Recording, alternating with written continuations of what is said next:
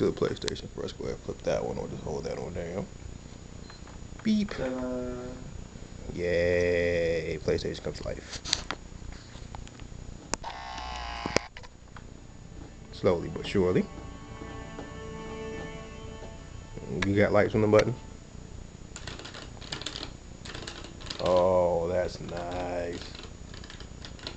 That's nice, ladies and gentlemen. And all that works there. Alright, go ahead and shut that down for a sec. Shut the whole thing down? Yeah, shut the whole thing down. See, this is what happens when you have the Xbox guy trying to control a PlayStation. It never ends well. Because he can't read.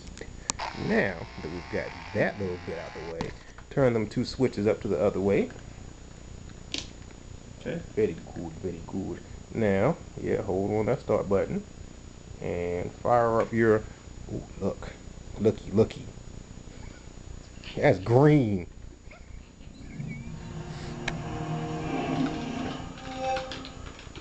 And that works. Isn't that pretty? And your light's still going good. Yeah, see lights.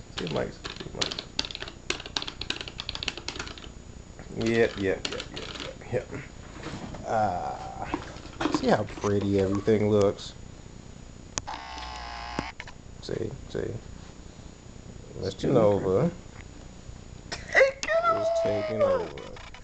We really don't know what that is, folks, but you know, this is our recreation of your your Marvel versus Capcom stick done my way.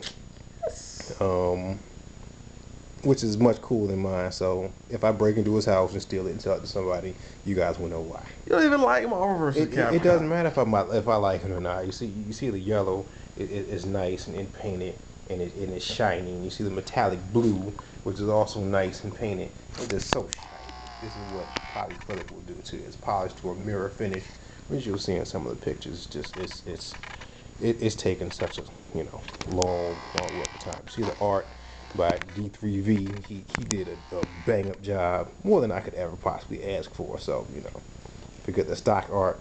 He got something custom. So here's your wireless dual. Oh yeah, we forget about that. That's the good plexiglass tinted back.